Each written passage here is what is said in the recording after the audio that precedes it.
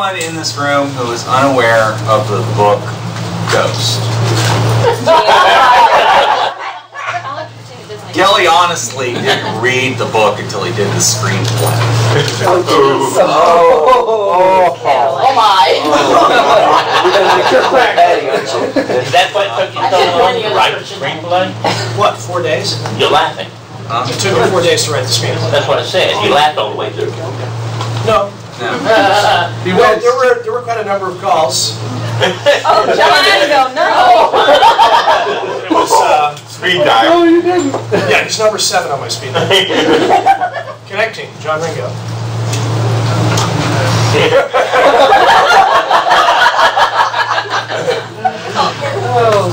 Beethoven's 5th. I don't have any signal. Ah, fuck, I do. Yeah, Kelly. What is this time? Dude, what were you thinking? There are 50 naked girls in a terrorist chemical weapons factory. And the point is not enough TNA.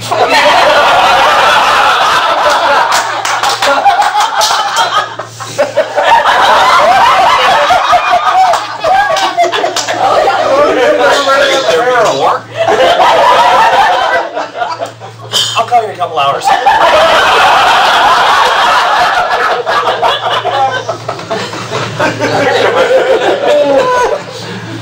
So anyway.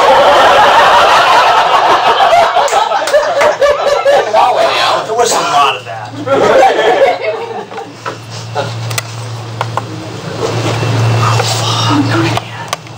Yeah, Kelly, what is it this time? Okay, you put a SEAL team on a B-1 bomber stuffed into a Bombay tube. How the hell are we supposed to film that? Well, we're not. Okay, how about the film? It was a B-2 bomber.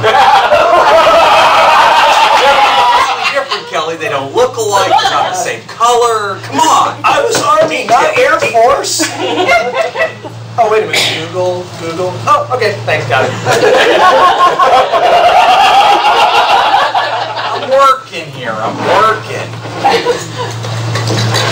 Plane fly by. That's pretty cool. Beethoven's Fifth.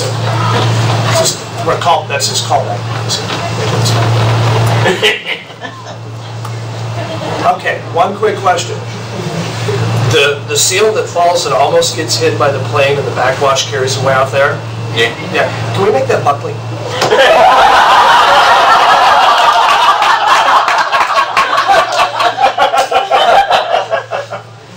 I'm not into crossovering universes, but yeah, okay.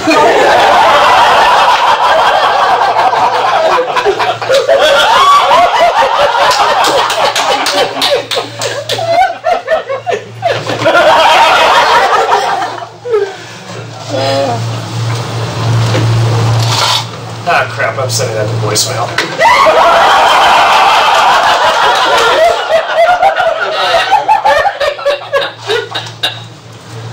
Bastard. Send me a voicemail.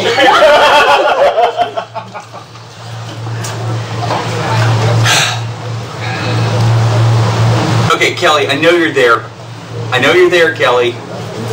This call, John Ringo. Why do you want to get that on film? Anyway, the point was not to go to Hollywood and say, let's make Ghost, because Hollywood was always. I am relatively serious, all things being equal, about turning Ghost into a B-movie. High-grade B-movie designed straight to DVD, preferably with Michael Bain. Oh yeah. Is that actually how it's pronounced? Yes. Michael Bain. Should be easy to remember. Yeah, that's kind of scary, actually. Michael Bain to play the lead. Actually, it's more like Michael. When John and I were talking about casting, a lot of times you just, it's like you have the visual idea of what the character is going to look like, and then Will Smith says he'll do it, so okay.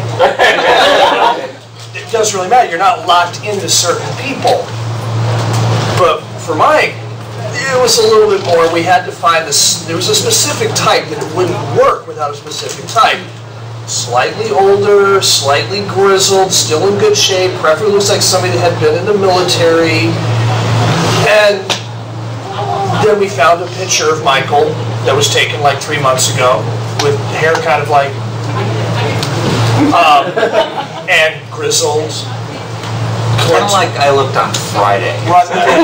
In better shape. And going, and jaw. And then we IMDb'd him. Everybody familiar with IMDb? Yes. And it's like, wow, look, John, he's been a SEAL in 7 movies. Hey, Michael, we need you to get into character. You're no longer a SEAL. You used to be a SEAL. Yeah, I think I can do that. So anyway, that was the start of what we're going to be reading today, and we. Oh wow, we haven't even got that close. This is not going to work very well because it was one of those I'm sleep deprived ideas that I had about, well, actually at this point it's 45 minutes ago. That instead of just doing a reading from one of my upcoming books, since as we were discussing this, I had another sleep-deprived period, and I sat down and I wrote the documentary script for the making of Ghost. Is that going to be on the DVD? We're designing a B movie.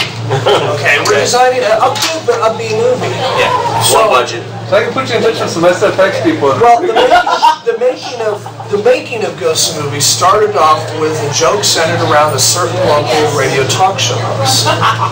Because we're talking about Michael Biehn would be the perfect, it's like, who would be like the worst? Wally Witkowski. To describe Wally Witkowski, who does not local, Wally Witkowski is 6'5", 450-pound redneck with a severe speech impediment. And he does talk radio. He has the highest rated hour of radio in Chattanooga. The name of the show is The Village Idiots. This is the man who interviewed David Drake and told him that he was wrong, that Hammer Slammers was actually based on Israeli light cavalry. Oh. Next time you see Drake, ask him about it, he'll remember. Just say, so I understand Hammer Slammers is based on Israeli like cavalry. Yeah. I give up. Wally's incredibly intelligent, very well sense of humor, but okay, who would be the least believable ex-Navy SEAL competent terrorist hunter? A 6'5", 450-pound redneck with a speech impediment. Stop or else kill you!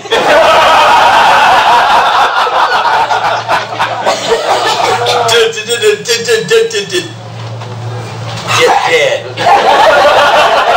I told John, I go, to do that, the script would have to be writing everything going, same letter. Letter, letter.